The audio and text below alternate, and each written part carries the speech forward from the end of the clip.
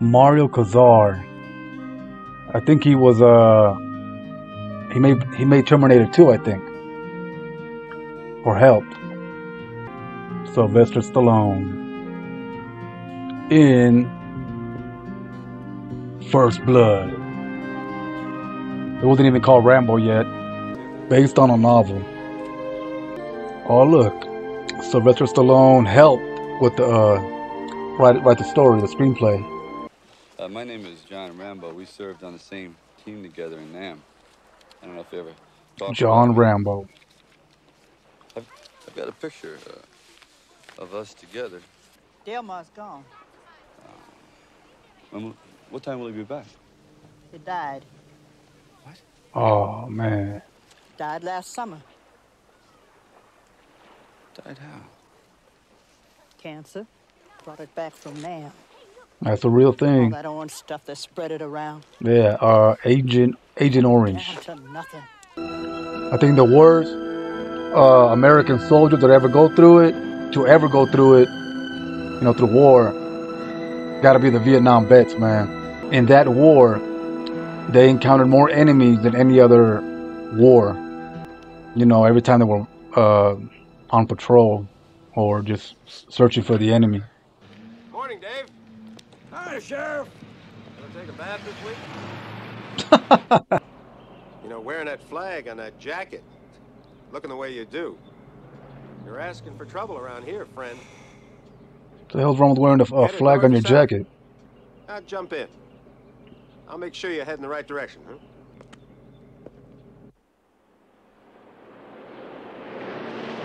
Oh, he does get inside. You headed? I thought he just kept walking. You got someplace I can eat around here? There's a diner about 30 miles up the highway. Is there any law against me getting something here? Yeah, me. Oh, here we go. Why are you pushing me? If you want some friendly advice, a haircut and take a bath. You wouldn't get hassled so much. Take a This ride bath. helped you out.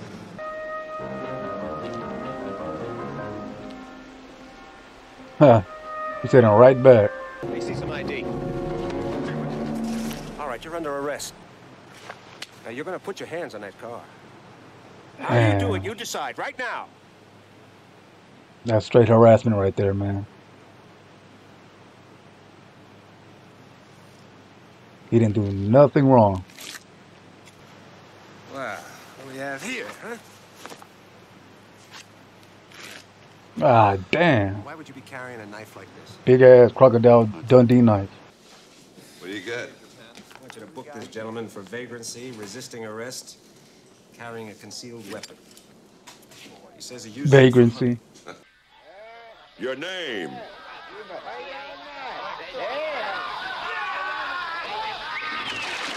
Oh, man. Having flashback. Wait a second. Hey, you got 3 seconds before I break your face in. He means it. Yeah. He means it. Roll it across. Oh, man. Push it. It won't work that way. It'll only smear. Now roll it across. Look, you son of a bitch. If you don't put your goddamn hand down there, I'm gonna break it off. Down, goddammit. Now, we're going to make you a little bit more presentable for your courtroom appearance.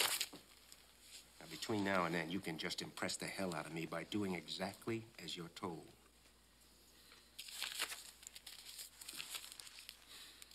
They really don't like him. Now, clean him up. Oh, Christ. Man.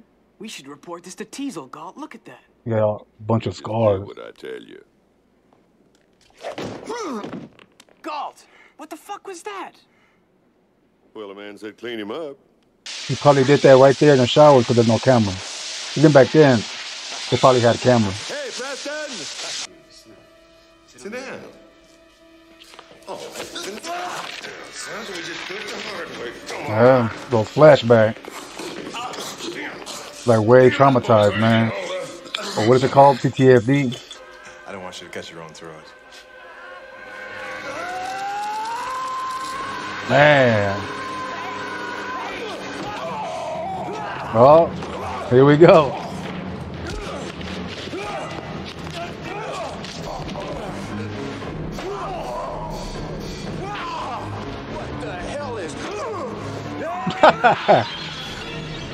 What the hell is... Ugh.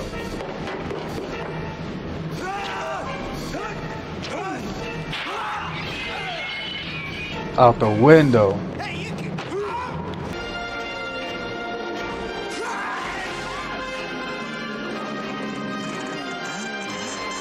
Got a motorcycle or a dirt bike.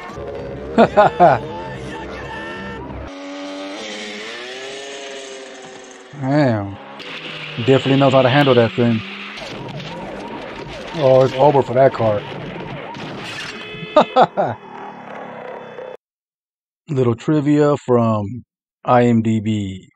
Says the large piece of rotten canvas that Rambo finds in the woods and cuts into a makeshift coat was in fact not a movie prop, man, but a real piece of rotten canvas found by the film crew during the movie's production. Sylvester Stallone still has that rotten canvas to this very day. He's rock climbing now. You don't buy this thing, right? I swear to God, I won't kill you. Jesus. No way he's gonna jump.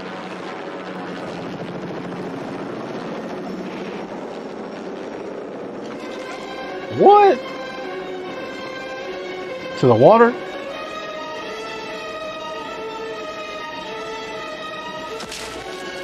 Oh, right on the tree. Oh!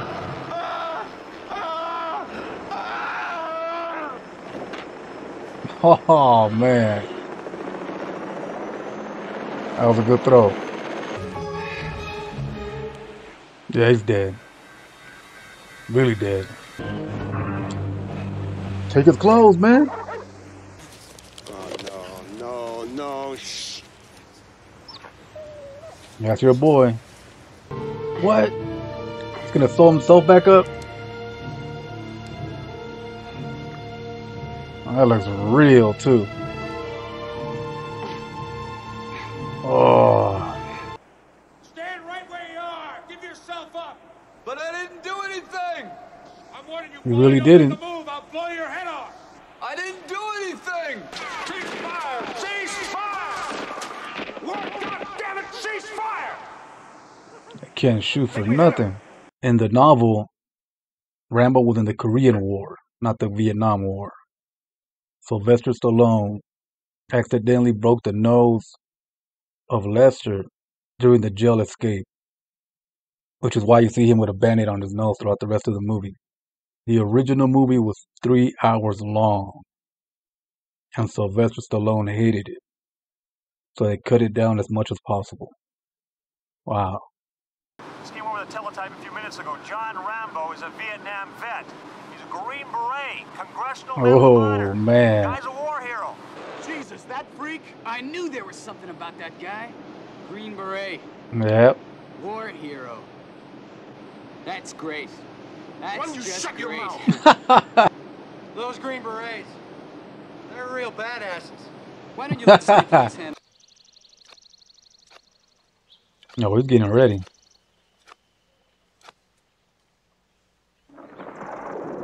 Putting all that training to use. Go get him, sweetheart. There's your dinner. Oh, he shot the dog. It's not him. Oh, the decoy. Damn scarecrow. No scarecrow that shot Orville. He's close. He's real close. No, he's gonna get shot too. Well, stabbed. We ain't hunting him.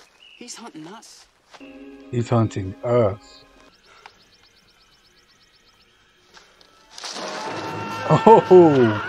Oh, got him. This guy, man.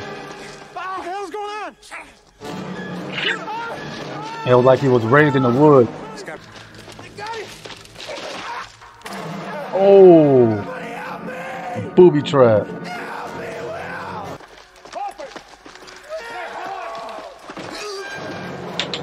And one by one, getting all of them. In Vietnam, I read they used to put poop at the end of those spikes to get infected. So he'll really die. Whoa! Oh, it's over now. I could have killed them all. I could have killed you. It's true. Been telling you the law. Don't push it, I'll give you a war you won't believe. Woo, man. Let it go. Let it go. Let it go. He wants to cry. Thought he was gonna meet his maker. So in the book, he's a real lunatic. But Sylvester wanted to make him into a more likable character. So I guess he was a cold-blooded killer in the original story. During the filming of the movie, a truck used to store 50-odd firearms imported into Canada for filming was stolen along with the content. Man. The author of the original book stated that he prefers this film over his novel. Jesus. Al Pacino was considered for the role of John Rambo. Nah, that wouldn't have worked. Only their skilled training and police enforcement techniques saved their lives. And word now is that Yeah, the fugitive right. will be in custody. He spared him. Yeah, he does have the band-aid. Willer's He really broke his nose, man. Sam Trautman. Colonel Samuel Trautman. Look, we're a little busy this morning, Colonel. What can I do for you? I've come to get my boy. My boy. I recruited him. I trained him. I commanded him in Vietnam for 3 years. I'd say that makes him mine. I wonder why the Pentagon would... I didn't come here to rescue Rambo from you. I came here to rescue you from him. Oh. You don't seem to want to accept the fact that you're dealing with an expert in guerrilla warfare. With a man who's the best. With guns, with knives, with his bare hands. A man who's been trained to ignore pain. Ignore weather. To live off the land. To eat things that'll make a billy goat puke. Billy goat puke, man. I read somewhere that they stopped doing that, where part of your training was to eat bugs and all kind of nasty stuff, and it didn't work. Even when someone's starving and their stomach won't accept it, they'll throw up, even if they're starving. That's crazy. He got himself some dinner. We're just a small hick-town sheriff's department, Colonel, but we're expected to do our duty, just like our heroes in the Special Forces. In Special Forces, we teach our people to stay alive in the line of duty. No shit, I never thought of that. You want a war? You can't win. You telling me that This fucking guy. I like their back and forth. No-win situation for us? You send that many, don't forget one thing. What? A good supply of body bags. Man, I wonder if that hog tastes good. Maybe you can talk him into sparing all our lives by giving himself up. You know he's being I sarcastic. can try. Well, look, John, we can't have you running around out there wasting friendly civilians. There are no friendly civilians. There ain't no friendly civilian. Seems like bailing you out of trouble is getting to be a lifetime job for me. There wouldn't be no trouble except for that king shit cup. Well, you did some pushing of your own, John. They drew first blood, not me. Look, John, First let blood. me come in and get you the hell out of there. Got a whole army to get him. Come on, move it! Look at that.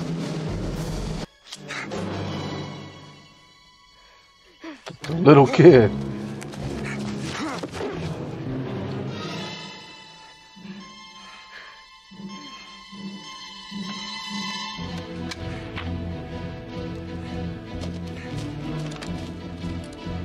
We're gonna go snitch.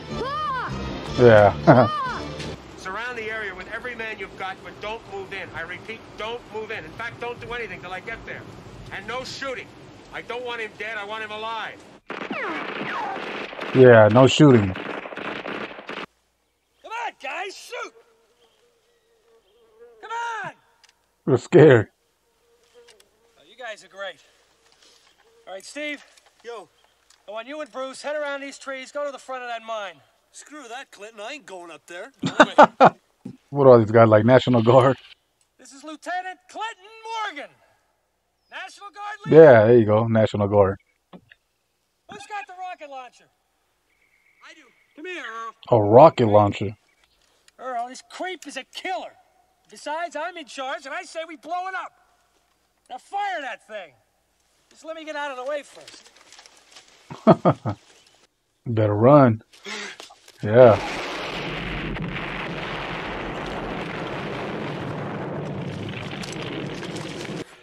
What does he drink, though? They never explained that.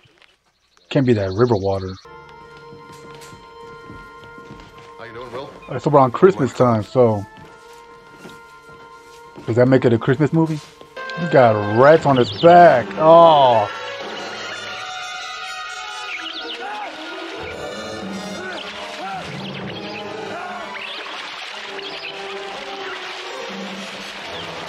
If one of those rats would have bit him or scratched him, that would have been it. I mean, what would you have done with him if he came in? Would you wrap your arms around him, give him a big sloppy kiss? Would you have blown his brains out? Oh. They're right there.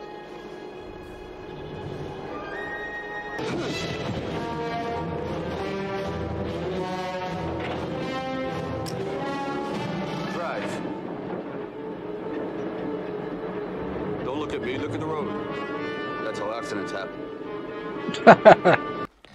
Looks like somebody pulled the plug too soon. That Rambo guy is on the loose again. Ah. This is Trapper. We're setting up roadblocks on Highway 26. Hey, Will, it's Rambo. He's still around.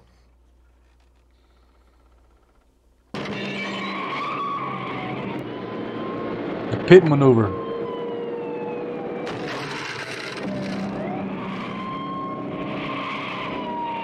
Against the cop.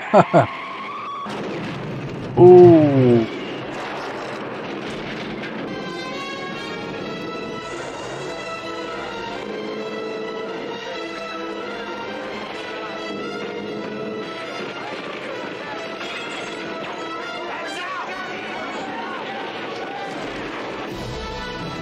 Haha. Yeah. He's back in town.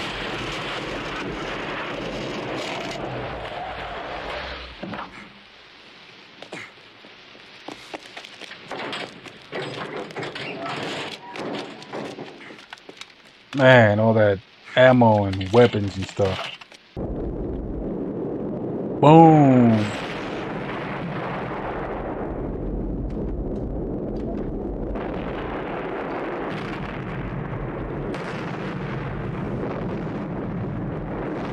Damn, the whole gas station. Terrorizing that whole town. Remain indoors until you receive further instructions. I repeat. One man doing all that. Police emergency. Please evacuate the streets immediately. When I talked to you earlier this afternoon, you knew he was still alive, didn't you? You sure did. I suspected.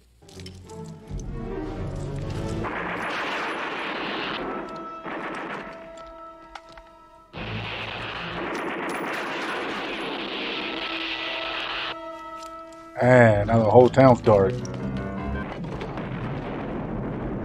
Yeah, he found him.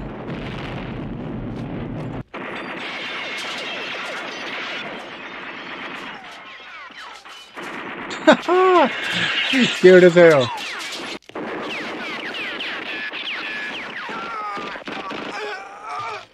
Oh, shot him?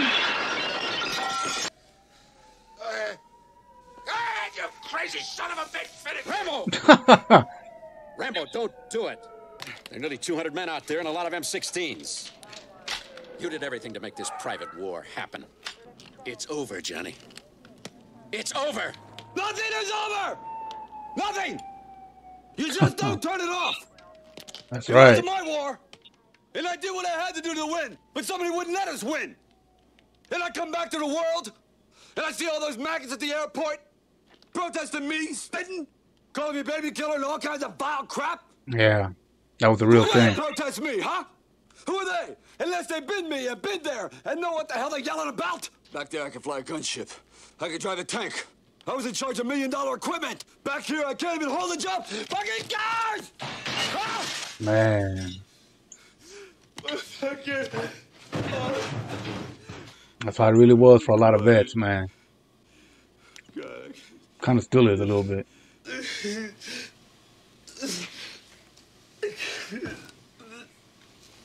Yeah, it's like his dad. No matter how much you train someone and all that, they're still human. It can only take so much. It's a wrap. That's it. Now it's really over. I know it's like a part 2, but I wonder what happened to him. Military prison, regular prison. Alright. So from 1 to 10, it's definitely getting a solid 10. I like that it's an hour and a half. There's a lot of action, but it's not all about that. You get dialogue that's very important to the movie.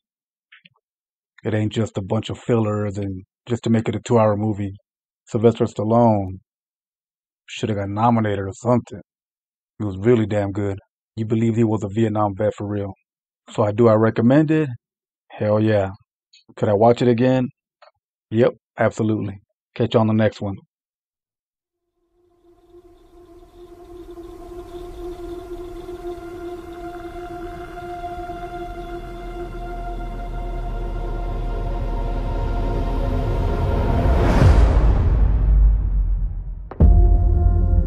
Counterfeiting is a billion-dollar business perpetrated by thousands of people throughout the world.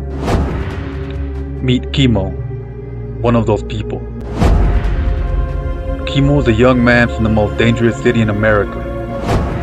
After losing his job, he ventures into the risky business of counterfeiting to help relocate his family to a better place.